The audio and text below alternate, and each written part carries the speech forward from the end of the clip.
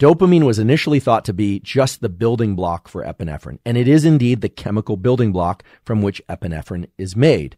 However, dopamine does a lot of things on its own. It's not always converted to epinephrine. Dopamine is released from several sites in the brain and body, but perhaps the most important one for today's discussion about motivation and reward is something that's sometimes just called the reward pathway. For the aficionados, it's sometimes called the mesolimbic reward pathway.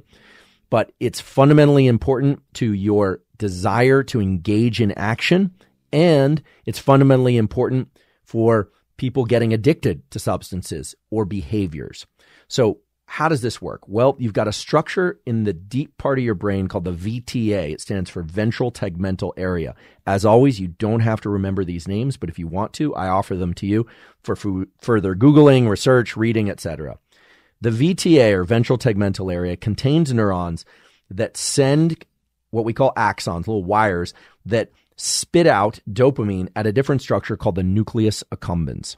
And those two structures, VTA and nucleus accumbens, form really the core machinery of the reward pathway and the pathway that controls your motivation for anything. You can think of them like an accelerator. They bias you for action.